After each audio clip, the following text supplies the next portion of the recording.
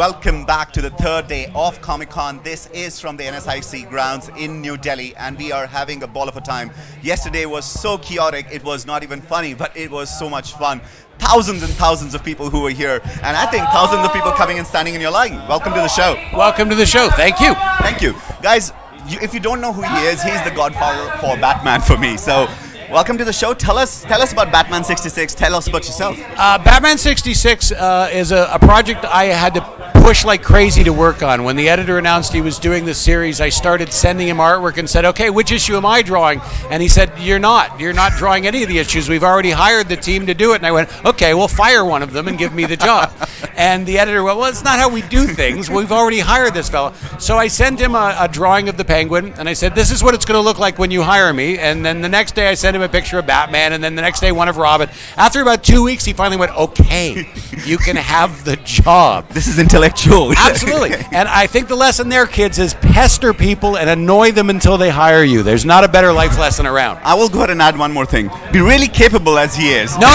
You don't have to be good. You just have to be annoying. And that's how you get it. I had the same thing with The Simpsons. When I wanted to work on The Simpsons comic book, I did the same thing. I wrote them a script and I sent it to them, and I more or less went, what issue is this going to run in?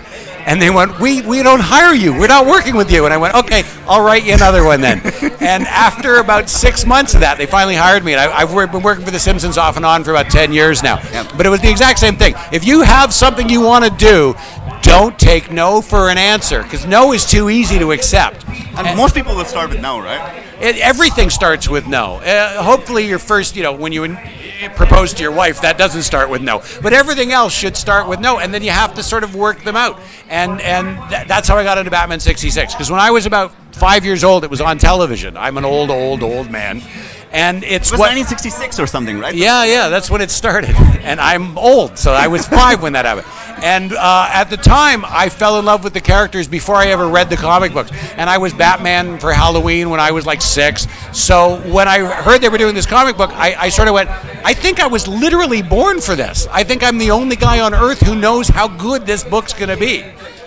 There you go. And then you evolved, and you've also done something which is fairly phenomenal for us. He actually went and started something called Comic-Con and the Comic Boot Camp, right? Yeah, the comic book boot camp. What that is, it's a school that I run. It's a little one-room schoolhouse in the city of Toronto. And if you come to me, I will teach you how to do any part of the comics business, because I'm a writer and an artist, and I've also been an editor. So I teach how to write, how to draw, how anatomy works, how working with a brush works, how working with a pencil works, anything. I teach about 6 different courses. And over the years, we've been doing this for about 6 or 7 years now. Some of our graduates have gone to work for Marvel. A couple of my graduates are currently working for Valiant right now. So I love to see people who really want to get into this business get an opportunity to learn how to do it from somebody who does it for a living. Wow. The thing I hate, I went to art school when I was about 20, and everyone there did not do art for a living. They just taught art. They didn't actually make art. They just said, well, I don't know what I'm doing, but I'll show you. Sounds like engineering schools once in a while. Kind of. It's all old school. So my rule is, I'm going to teach you because this is what I do for a living. This is not theoretical. This is actually how it's done. Wow. So guys, that's what you have. If ever in Toronto, if you're ever in Toronto, go there. Yeah, check it out. Third question. I know you come from a fairly illustrious family. Yes. And I've been hearing about a brother of yours who was part of Usenet. That's true. My whole family's illustrious. My father was quite famous. My mother was quite famous. My mother she was a singing star in Canada. My father was, amongst other things, a game show host and things like that. Yeah, he was.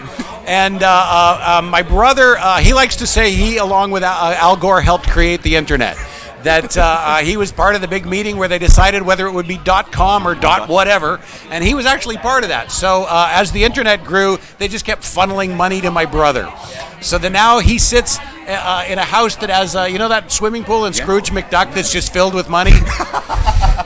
So it's like pennies, like big stack loads of money. Yeah, big stacks of gold coins and things like that. By the way, if you ever dived into a stack of gold coins, you'd break your neck. I have no idea why anyone would do that. Fill it with paper money, people. If you're filling your pool with money, use paper money. Otherwise, you'll hurt yourself. Last question, and it's been brilliant talking to you. Where are you going next year? What's up? Where am I going physically? No, hopefully I'm going home because I don't have enough money to live in a hotel here. Next year, some of the projects coming up. There's one I can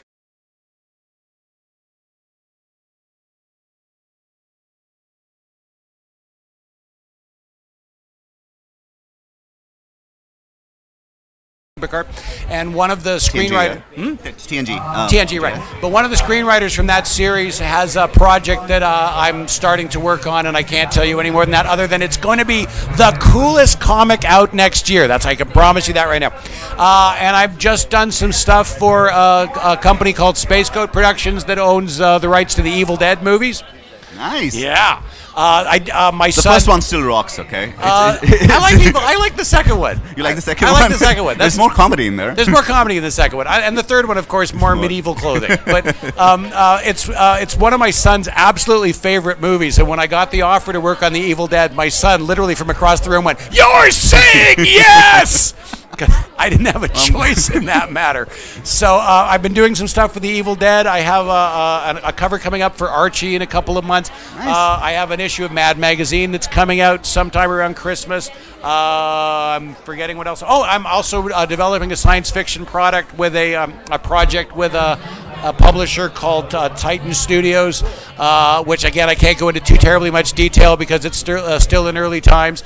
And as the months go by, I'll probably get phone calls to do more Spider-Man and Batman. Wow. That's called a busy schedule, guys. Thank you so much for talking with us. Thank you. It's been such a pleasure. It's Cheers, nice and to have see a great you. Comic-Con. And come to Comic-Con, for gosh sake. If this is live, you can get off your couch, get in a cab, and come here right now. And even if you're not in Delhi, if you're in Holland, get on a plane. There's still a few hours. For all of you who are in Delhi, you can actually come to Comic-Con for free thanks to Ola Cabs. You just have to go ahead and it's Uber for India. If you come to Comic-Con, it's free. Oh, that's really cool. And if you're in Holland, hurry, because there's only a few hours left. 7 hours? Oh, you'll have some benefit of time, but come soon.